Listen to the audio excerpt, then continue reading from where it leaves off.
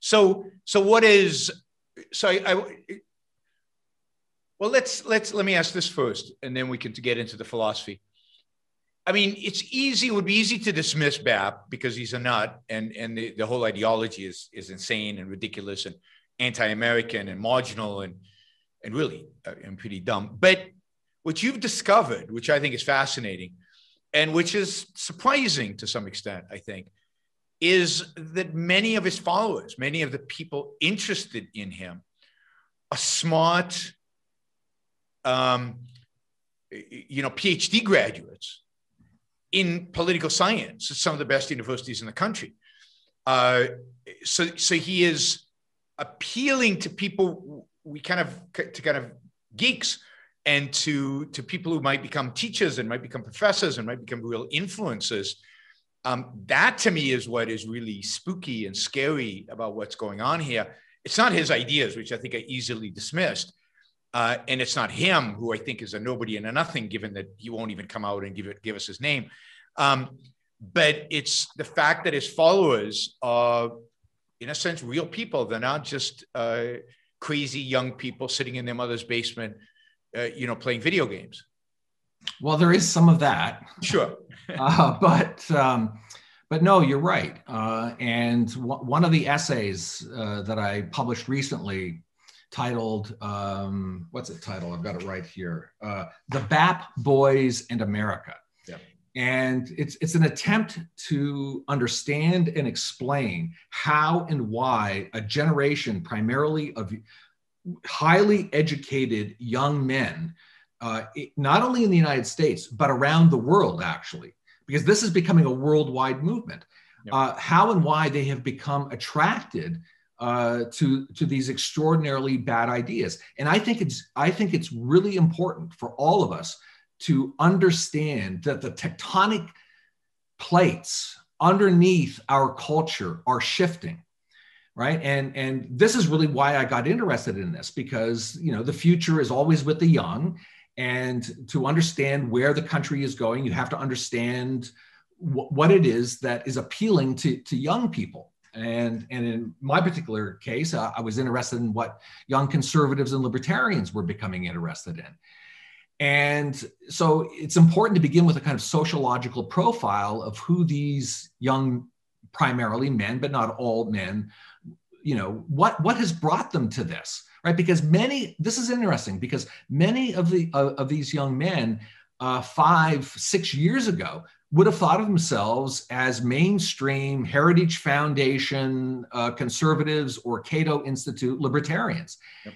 But within a very short period of time, they migrated and indeed have come to reject what they call conservatism, Inc. and libertarianism, Inc.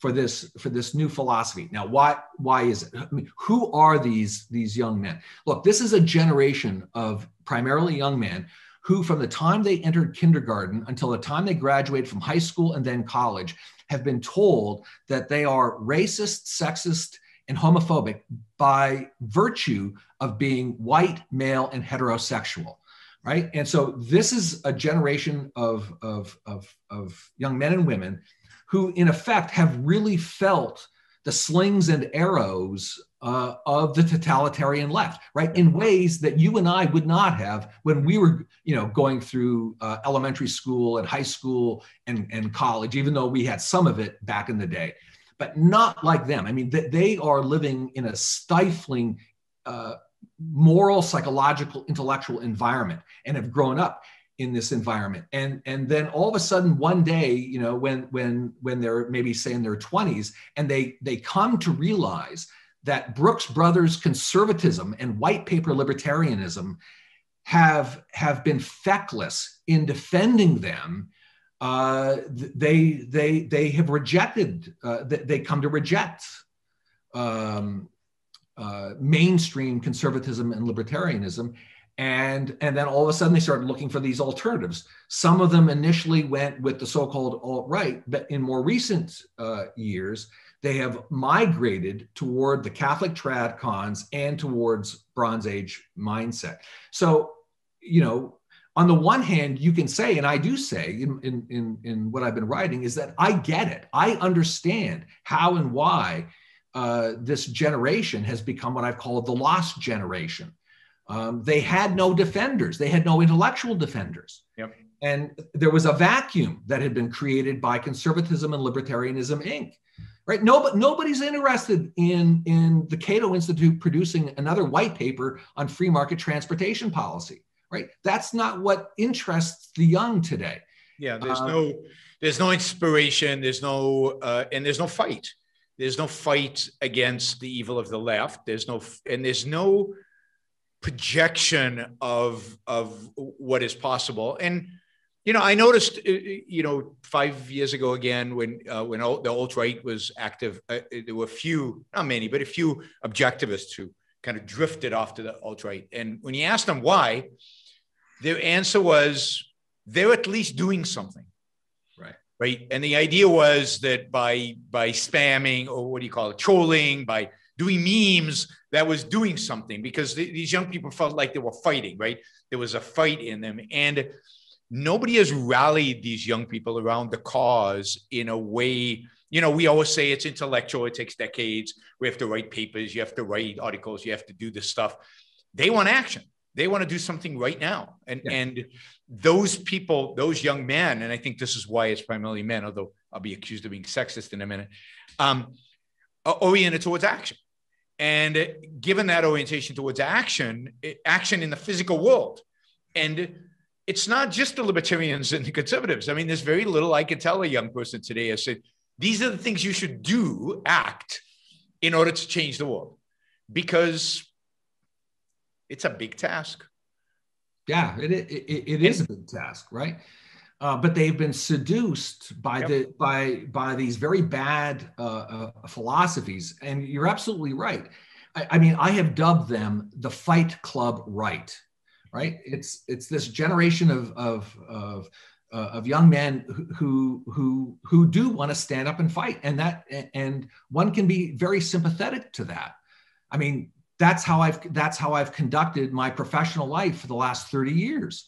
It has been to be in the middle of a fight. Remember that the Nazis said the same thing, right? I mean, they came out and said, we need to act. We need to do something about the state of the world, the left, and everything else. We need to act on it. So it's all about it's the same materialistic, fascist kind of orientation towards action without thought. Yeah. And we have both been fighting, but the fight takes on a different. I mean, it's not a fight that everybody can be engaged in the same way because of the nature of the fight. Yeah. And look, I will say, I mean, you can think of, for instance, BAP and his followers in terms of the good, the bad, and the ugly, right? So there are some things that I can understand how and why it is that young men today would be attracted to it. So BAP is openly and explicitly anti-egalitarian. Yep. Right. And not only is he anti-egalitarian and has been really a quite savage critic of the left and its primary hobby horses, he's also offering something of a positive vision, which is aesthetics. So in many ways, the first thing that the one has to say about BAP is that it's an aesthetic movement. He's trying to lead a kind of an aesthetic revolution, which is why, this can be mocked, to be sure, but this is why BAP on his Twitter feed, like every day, is posting photographs of sort of half-naked, muscle-bound, usually European male models. This is the same aesthetic, exactly the same aesthetic as the Nazis and the communists. I mean, it's exactly the same. If you look at communist art from the Stalin era, it's all these buff men, doing physical labor because that's what's really. And if you look at the Nazi aesthetic, both in architecture, in sculpture, and in everything else that they did, it's the same kind of. He's not original here. I mean, Nazism was very much projected as an aesthetic movement, and Hitler spent given that he was at war, spent huge amounts of time designing the future Berlin and talking about with sculptors and architects about what it would look like. I mean, this is a big part of what these materialistic kind of fascists are all about. Yeah, and that also translates into his political views. So in a recent podcast, BAP praised the aesthetics of Albert Speer. Yeah. Right. The Nazi architect, and the mass, nighttime rallies, with, and the theatrics of their political. Lina Wertheimer, what was the director's name who directed all those Nazi movies? I mean, I'm sure that is massively appealing to somebody like that. Right. Yeah. So it's anti-egalitarian, it's anti-nihilist. BAP has been profoundly influenced, and you can see it in this book, Bronze Age Mindset, by Nietzsche, and Nietzsche's critique of nihilism. So some of the people in your audience might know of Nietzsche's discussion of the last man, in the prologue to Thus Spake Zarathustra.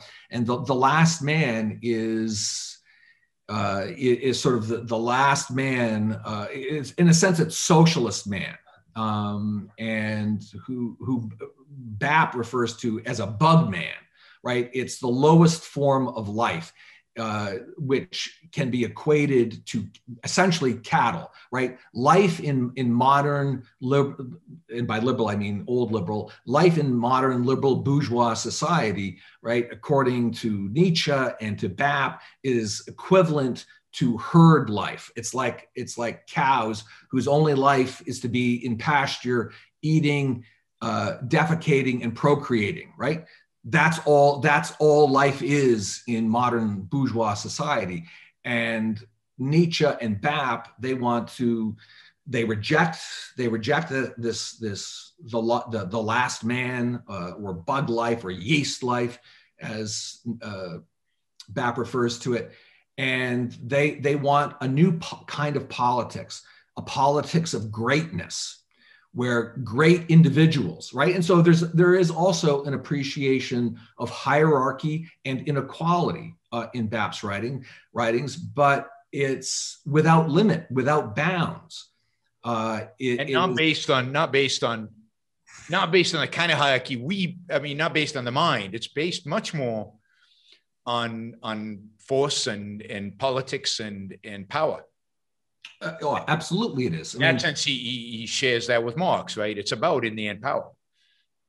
Exactly. Consider the name, Bronze Age Pervert, or the book, Bronze Age Mindset.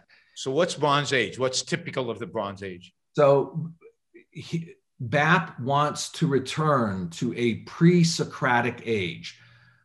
He wants to return to the Bronze Age. He has said explicitly, and I'm quoting, "Death to logocentrism, death to reason, death to philosophy," which, like Nietzsche, he equates with logocentrism, that is, and philosophy, with Socrates and the Greek philosophers. He wants to return to a pre-Socratic Homeric age, where individuals, he has a different view of human nature. He wants to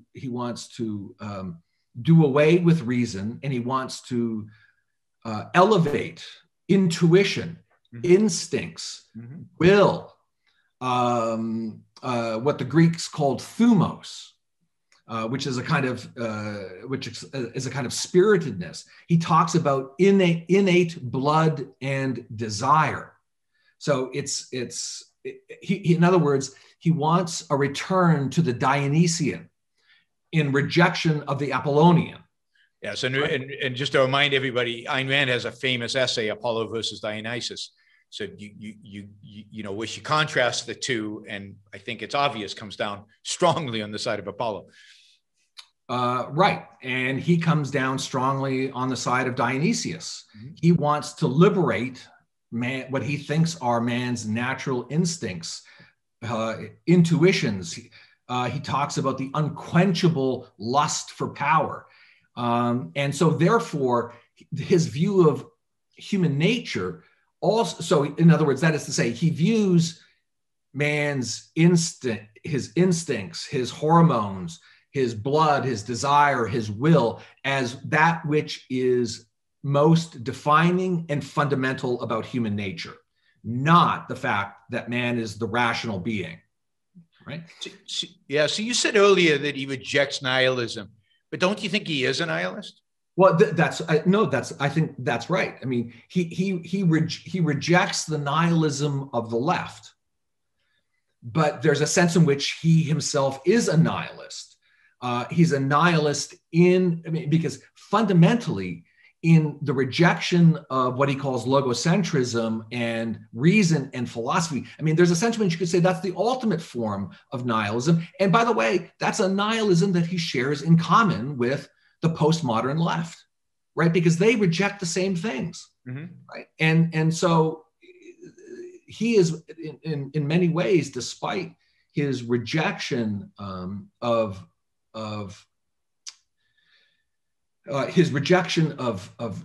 egalitarianism and nihilism, he does nonetheless share a great deal in common with those that he's opposed to. Yeah. Yep. Right. And so this view of human nature that he has translates into moral action and into political action. So morally speaking, he's a kind of, to use a character from Plato's Republic, he's what I call Thrasymacheian, or he advocates a view of justice that one can describe as Thrasymacheian, by which I mean Thrasymachus was a character primarily in Book 1 of the Republic, who really makes famous the doctrine might makes right, right? So in other words, there is no right, which is to say there is no objective view of justice or of human action. There is only will to power, right? A concept which he takes directly from Nietzsche. So might makes right. And so those who are strongest, both in terms of willpower and of physical strength, of courage, they should be allowed to roam the earth, literally roam the earth and conquer. Mm-hmm. That's the Bronze Age. That is the Bronze What's Age. similar, if you will, about these different strands within this new right? What's similar between the tradcons, because the tradcons tolerate BAP. I mean, and Claremont review books have clearly kind of embraced at least some of the BAPists, right? In their online publication, at least. What is similar about them? What's the attraction of BAP to people in the Catholic conservative tradition? I would say it's two things. First, it is, as I've already suggested, the rejection of conservatism and libertarianism, Inc. Mm-hmm. That's number one. And number two, which I've already suggested as well, is their anti-Americanism, by which I'm using the term Americanism as a kind of as a way to sum up what I consider to be the moral political philosophy of the American founding. Well, and the third would be a rejection of the left and their view of the left as the enemy and the be all end all of the only thing to be focused on. And I think to some extent that the tradcons realize that they have been part of the, what did you call them? The kind of traditional conservatism, and that they have failed, and that maybe BAP brings new blood or new energy or new excitement to the cause. Yeah. And I think this is something that we should all be thinking about, right? So I'm a proponent of a free society. Mm-hmm. That's what I'm working for. Yep. Is a free society, and I recognize that the totalitarian or postmodern left is in many ways, I think it is the primary threat to a free society. And I also recognize the fecklessness of Brooks Brothers conservatism and white paper libertarianism. Absolutely. Right. And so I wasn't fecklessness. They're not just a fecklessness. Not just that they're ineffective, but they actually do damage. Much of their ideas, as we discussed in neoconservatism, lead to BAP, lead to inevitably, because they're bad ideas, and they're ideas based on also fundamentally a rejection of reason and individualism. So they're going to lead to these others, and that's true both, I think, of the conservatives and the libertarians. Absolutely. Conservatives in particular, right, share the same moral premise as the left, which is altruism, right? And I mean, this altruism and its psychological cognate, which is guilt. I mean, these have been I think the primary factors that are at the heart of this, what I call fecklessness of traditional conservatism and even libertarianism. And so, you know, what we need to, what I think it is, Yaron, and you and I have talked about this privately before, as I've said, just in today's show, I do think the tectonic plates, the cultural tectonic plates underneath this country are shifting in massive ways. And it's important for the proponents of a free society, and objectivists in particular, to understand how those cultural tectonic plates are shifting. And we have to find a way to be able to speak to this generation, this young generation, that on the one hand has a sense of hopelessness on the one hand, and on the other hand, a sense that what they need to do is just fight, and that's all there is just fighting the left. But that's radically insufficient, right? You have to have a positive vision that's different than the left's. That's different from the left's, right? Because their positive vision is the same as the left's.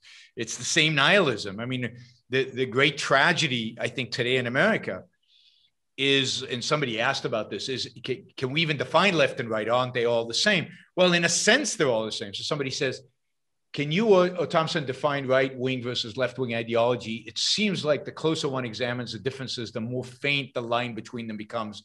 Authoritarian is authoritarian, no. And I'd say, yes, authoritarian is authoritarian. It's useful to differentiate between authoritarian of the left, authoritarian of the right, for a variety of intellectual reasons to be able to combat them. But essentially, they're the same thing. There's a nihilism of the left and nihilism of the right. There's the common good of the left and the common good of the right. The public interest of the left, public interest of the right. But it's somebody, you know, I've always said the spectrum is individualism, collectivism. And then at some point, the collectivism branches into two, right? One goes right and one goes left, but they're both collectivists. And they kind of get really close to each other at the extreme. So do you think this has traction? That is, if we project out and you know, doing these things is always risky, but if we think 10, 15 years out, 20 years out, is BAP bigger? Is that the danger? Are the tradcons more influential? What is the trajectory if nothing is done to combat these guys? That's a good and a hard question.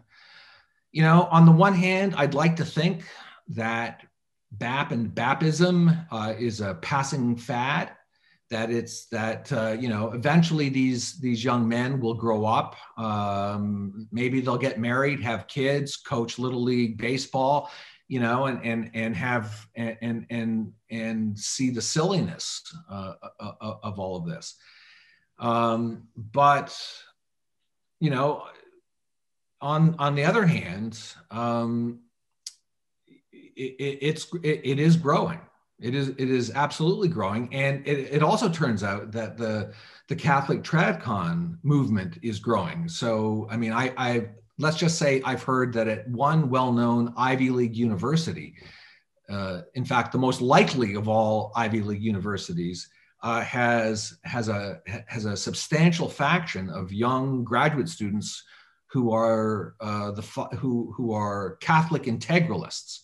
That is, who believe in throne and altar, who believe, whose first allegiance is to the Pope, and they would like to see an American monarchy. Wow. So I mean, I agree with that. I think that what this is scary is not in the sense that any one of these will be exactly what the future leads to, but that so many people are rejecting liberty on the right now. We know that this has happened already on the left. They're rejecting freedom, liberty, and really scary, the founding fathers, right? They always used to claim allegiance to the founding fathers. That it's hard to tell what their manifestation will be in 10 years, 20 years. But we know, I think, that this is going to grow. And who knows how these movements might unite under a banner of common good, under a banner of authoritarianism, under a banner of more materialistic action orientation. Who knows what manifestation it will take? But just like the alt-right, in a sense, evolved into this, who knows where this is going to go? But it's not going in any good direction. Well, I'll tell you where it's going. It's going toward Weimar. It's going toward Weimar Germany of the 1920s, where the left and the right want to exclude the proponents of a free society, right? So I mean, this is the reason why they are attacking me so vociferously, right? Because I actually represent a genuine alternative to what they're proposing relative to the left, right? As we've been talking about, they have more in common with the left than they apparently have in common with me. And so I've become, certainly with, well, actually, to be honest, with both the Catholic TradCons and with the BAP boys, I've become public enemy number one, right? So since— That's a compliment. Since the Pajama Boy Nietzschean's essay was published, well over 20 essays, I think maybe now 25 essays, have been published in response to that essay. So I'm sort of fighting a two-front war right now against both the Catholic TradCons and the BAP boys. This is the issue, Yaron. This won't be a passing fad if we don't fight it. Yeah, I agree.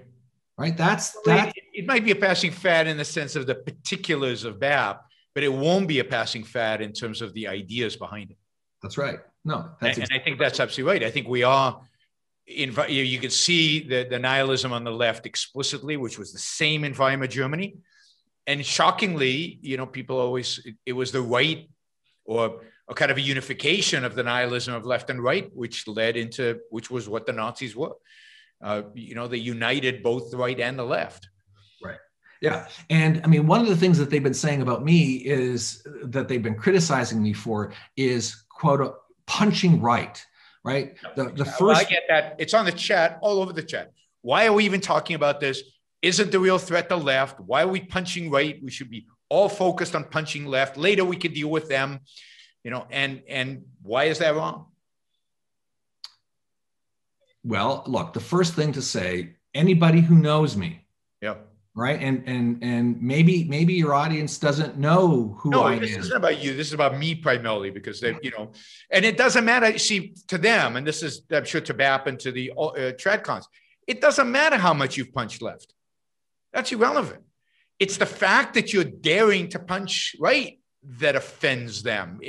This is just a rationalization. The fact that we're not spending every living moment of our life fighting the left is a complete rationalization. They don't want you punching right because they don't want you punching right. It has nothing to do with— Yeah, but those are just labels, right? Which is why I reject punching authoritarianism.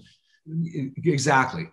To repeat, I'm a proponent of a free society, and I will fight all enemies against the free society. And that is the totalitarian left and the fascist right, because the fascist right shares nothing in common in terms of the positive moral and political vision that they espouse with what I espouse. There are no similarities. I have nothing in common with them, right? And I mean, this is something that I walked into by accident. I had no idea when I first published the Pajama Boy Nietzschean's essay that I would spend almost a year fighting these guys. And let me also tell you that not a single one of them has responded intellectually. Yeah, I've seen the articles. I've seen the articles. They're pathetic. Their response. Yeah, I mean, they're all ad hominem. I mean, everything that has been published in response to me, either in terms of these essays or on Twitter, has all been ad hominem. And sometimes more than ad hominem. Yeah, say something about the more than ad hominem. I think it's important for people to know who these bastards really are. Okay, so let me just, before I do that, take a moment to promote my Substack, because that's where this has all been happening recently. So, yeah, and by the way, you can find that Substack in the description below. I've linked to the Substack and to the 5 or 6 articles about BAP and the dissident right. Yeah. So my Substack is titled The Redneck Intellectual. It's at cbradleythompson, one word, .substack.com. And in the last few months, I've published a series of essays, first in response to my Catholic TradCon critics, and then in response to Bronze Age Pervert and his followers. And let me focus in particular on a couple of essays that I published in late December, early January. The first of which was titled Bronze Age Pervert and the Fascist New Frontier.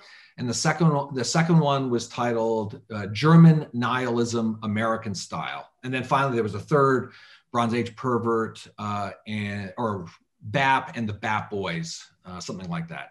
Anyway, they initiated on Twitter a coordinated campaign, and this is demonstrable when I say coordinated. It was a campaign actually coordinated by BAP himself to have his minions attack me on Twitter.